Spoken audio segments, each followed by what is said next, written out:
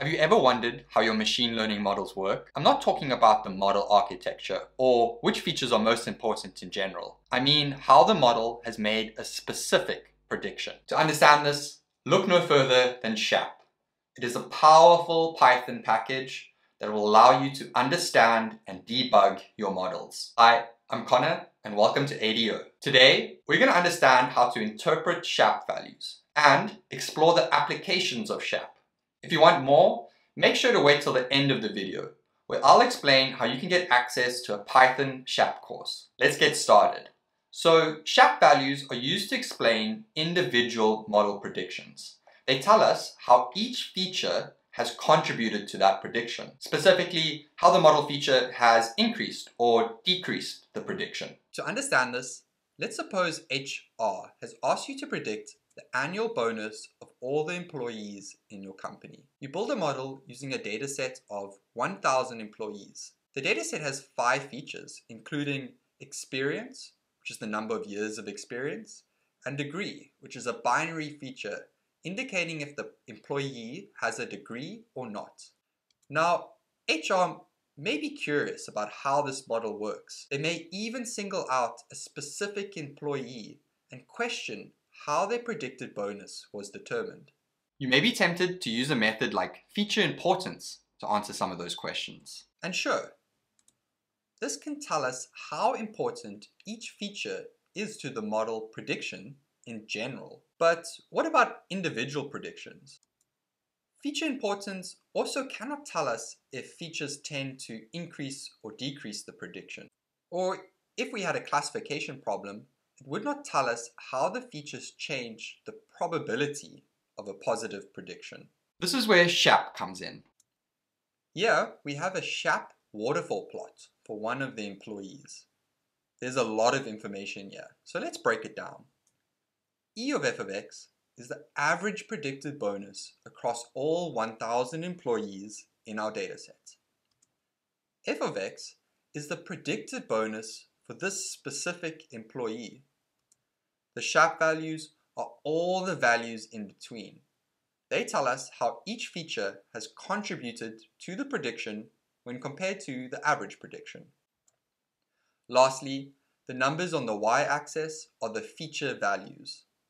31 equals experience tells us that this employee has 31 years of work experience. We can see that the SHAP value for degree is $16.91. We say that because this employee has a degree, the predicted bonus is $16.91 higher than the average predicted bonus. Now, that's a bit of a mouthful. To simplify things, we can say that the feature has increased the prediction. Keep in mind, it is the feature's value in the context of the other feature values that has led to the SHAP value for that feature. The SHAP value for degree can change depending on which employee you're looking at.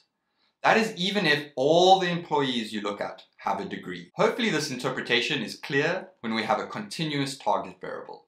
But what about classification problems? Let's look at another example. We build a model used to predict if a mushroom is poisonous or edible. Now, we can use SHAP to understand how each feature has changed the predicted probability that a mushroom is poisonous.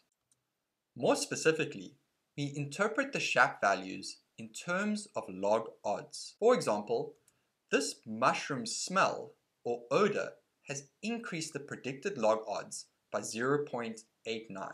In other words, its smell means it is more likely that we predict this mushroom to be poisonous. You see how SHAP values tell us which features are most important to an individual prediction. We can also combine or aggregate SHAP values from multiple predictions. This includes the force plot, mean SHAP plot, B-swarm plot, and dependence plots. These plots can tell us how the model works as a whole. At this point, you may be asking yourself, why even bother? Is it not enough that the model is making accurate predictions? Do we really need to understand how it is making those predictions? Well, SHAP has some key benefits.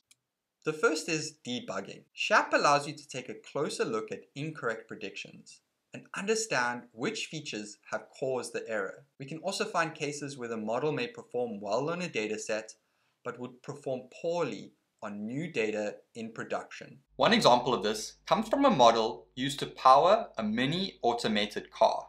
The model was not working correctly, and we used SHAP to figure out why. It turned out the model was using background pixels and pixels of objects in the background to make predictions.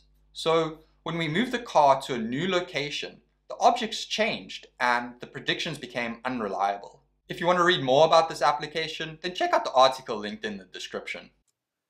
The second is that SHAP can provide the basis for human-friendly explanations. You may be cautious about the prediction that a mushroom is edible, and rightly so. That prediction can have serious consequences. SHAP can be used to provide an explanation and increase trust in the model's prediction.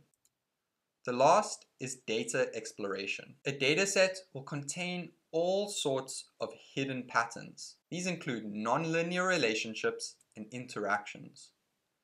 Black box models are really good at finding these patterns.